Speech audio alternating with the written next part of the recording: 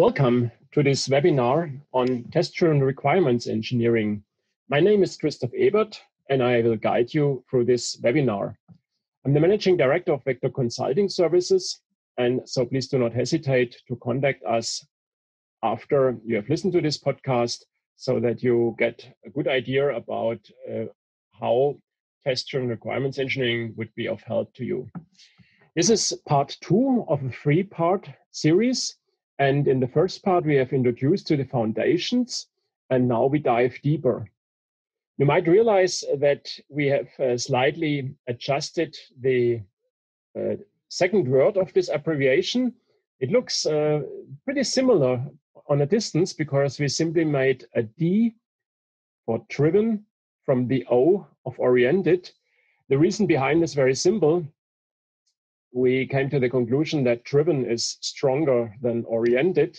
And given that we want to make a strong push here, we thought it's reasonable, since we are still in part 2, that we can still make this change. So the majority of the 3 podcasts would have the right abbreviation. Of course, we also use the same abbreviation, TDRE, in our publications. So there's also an article in IEEE Software which accompanies this webinar, and you will then also have more information in this article. Also, you can, of course, follow our Twitter, which is at VectorVCS, in order to get more information on this and related topics. Let us dive into the foundations of test-driven requirements engineering.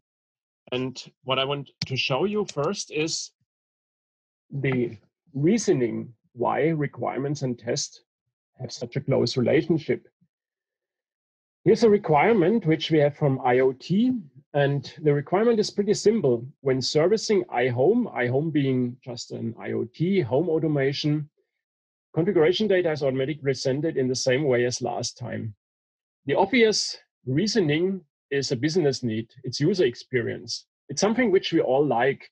We want to open the system, and it should give us the same look and feel as before. So far, so good. But what do we really mean with it? Is it the same appearance in terms of what we have done before, what others have been doing before, or our own instantiation? Can we adjust the instantiation in all possible way, or is it like 3 sets to select from, 3 skins, as we call it in mobile devices? So there are many things which for a designer is room for creativity, but for a contract can be disastrous. A contract needs to be clear, because at the end you have to accept it, or your customer have to accept it or not. And this is exactly where the tester comes into the picture, and where test plays a major role. A tester looks at this requirement in a way, can I test it? And the clear answer is no. It's not testable. It's not clear enough. Same way as last time is vague. And this is something which we have to clarify. So test helps in making our requirements better. Test is actually the best possible partner for the requirements engineer. Designers, salespeople, marketing, product management, they all are creative, which is good.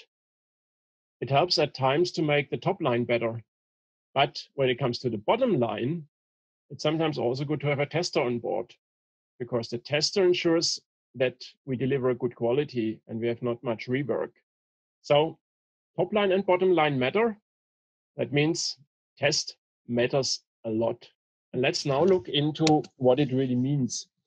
Test-driven requirements engineering is in a way related towards what you all know from agile, which is test-driven development, TDD.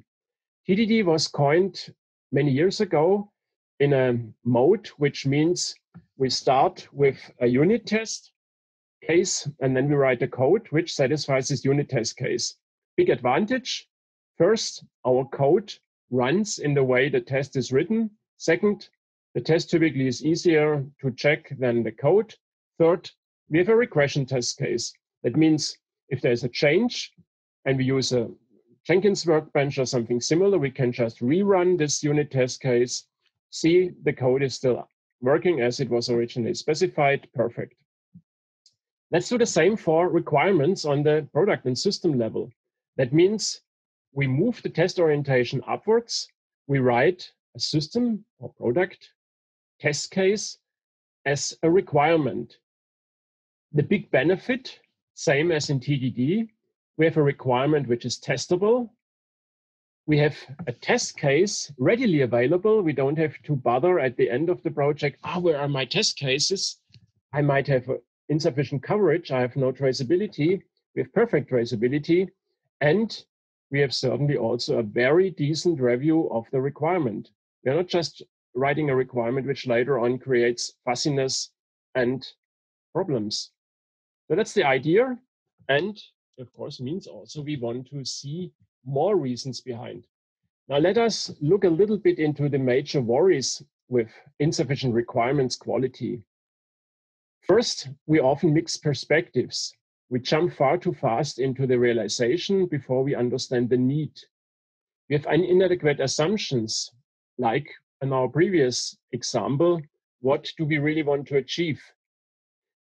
The terminology is incorrect. We use and mix should, would, could, while the verb normally should be shall or will. We have unclear expressions. It supports, etc., e.g., and or more. These are dangerous. These are really bad words for requirements because we have to be precise. E.g. means this can be the right thing, but something else can also be the right thing. The statements are fuzzy. They are not verifiable. That was our example the last time. What is last time? What is fast? What is simple? What is easy to use? What is a user-friendly interface? This bullshit, because we cannot really make a clear, testable statement about whether this is really what we want to achieve. How do we measure it's maintainable? Impossible. How do we measure it's secure? Impossible. How do we measure it's performant? Which load conditions? Impossible. So let's be precise. Test is something which has to be binary decidable. Either it fails or it passes. It must be measurable. If we put a time in it, it must be reachable. And it should also be something which is part of our requirement.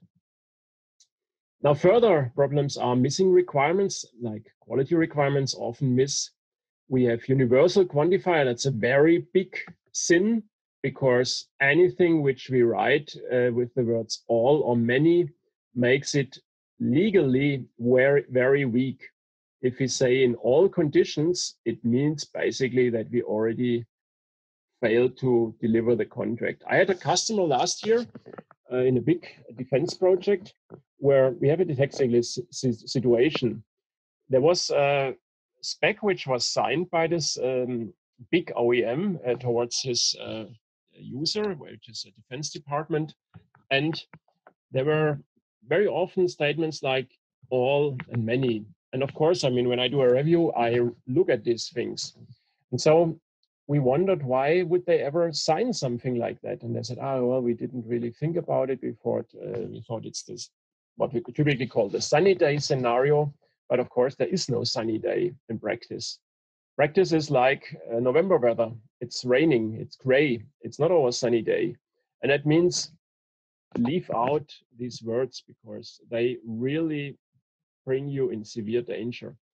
And finally, overspecification. We can put too much solution in the requirement. That makes it maybe nice to look at, but at the same time hard to implement because the solution space gets smaller and smaller.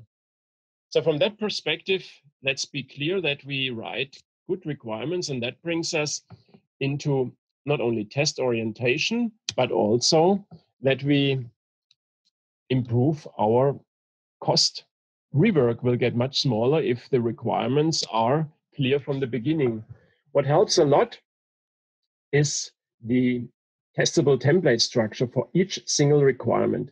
That means that a requirement follows a simple template, which is an entry condition.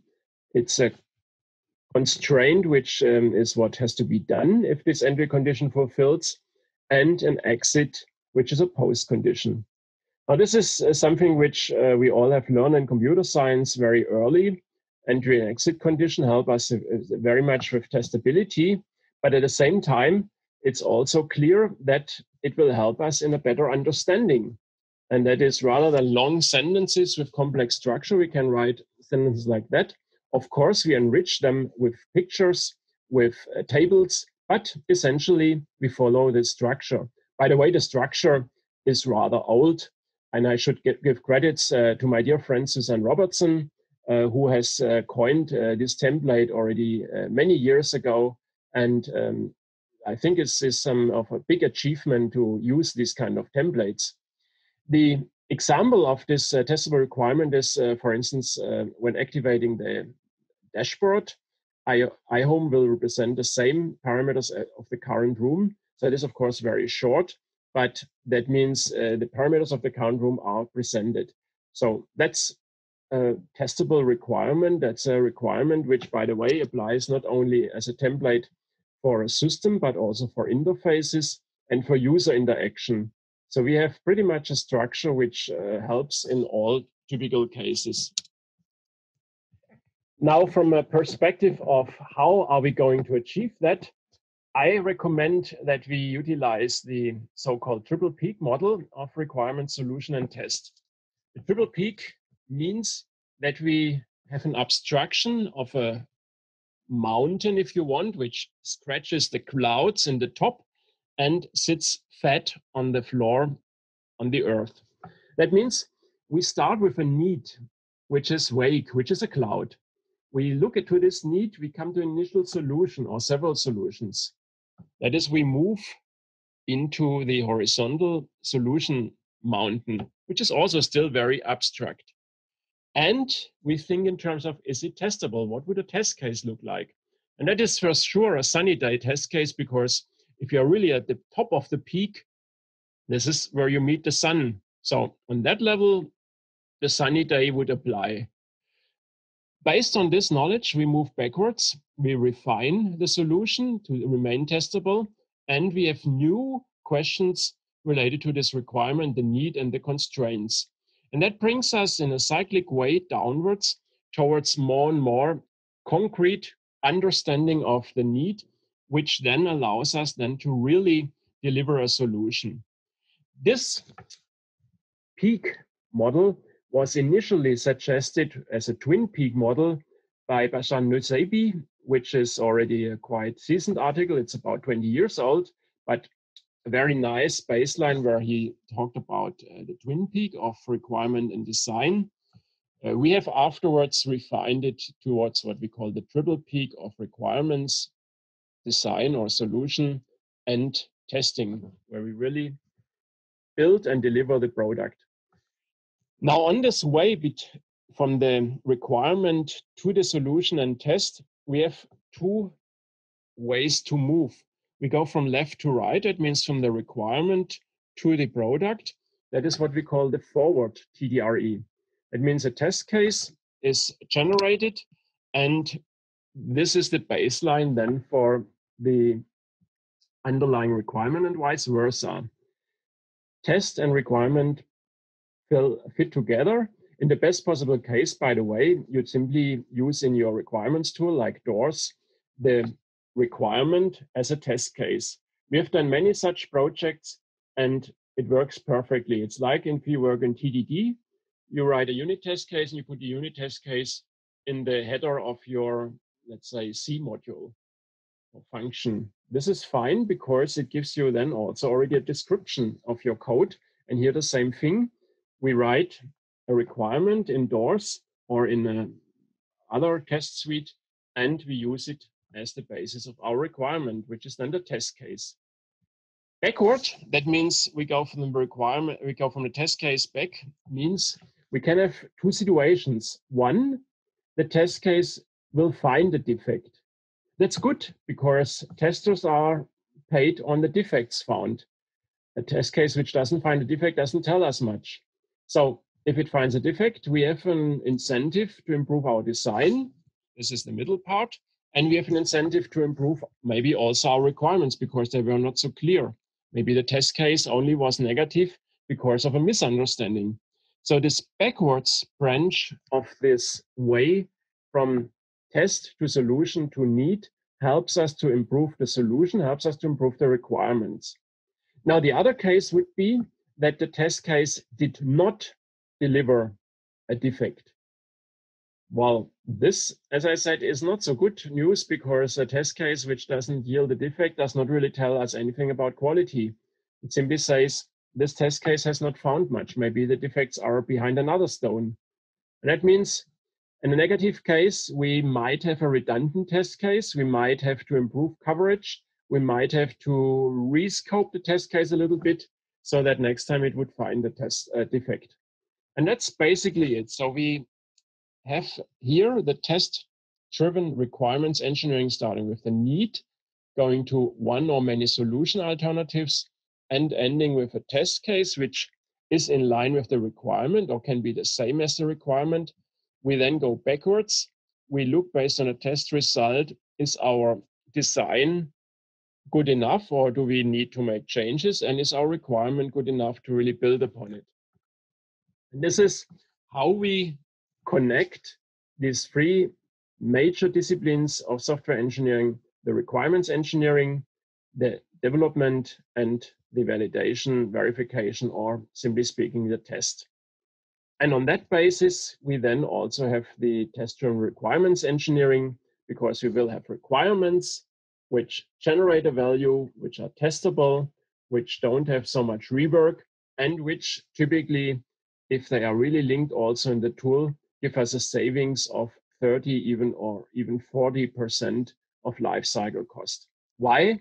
Because we have less rework, because we have less misunderstandings, because we have less wait cycles in design and development and test, because the requirement is already sufficiently clarified.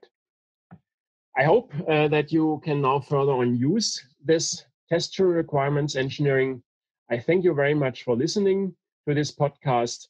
And in case you want to get more information, follow us on Twitter with Vector VCS or contact us at www.vector.com/consulting. Stay tuned. We will have more podcasts and we also have webinars, so you can equally also evolve your competencies there. Thank you and goodbye.